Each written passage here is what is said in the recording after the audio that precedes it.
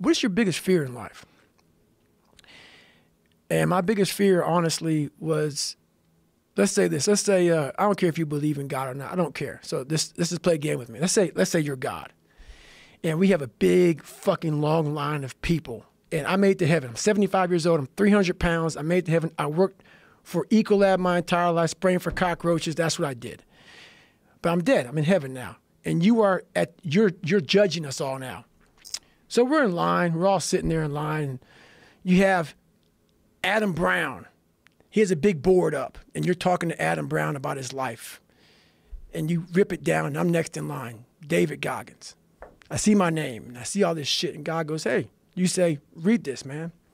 And I'm reading this list, and I'm seeing 182 pounds, Navy SEAL, Ranger School, motivational speaker, changing lives. Okay, man, pull-up record, all this shit. And I'm like, that's not me, man. And God looks at me and says, that's who you were supposed to be.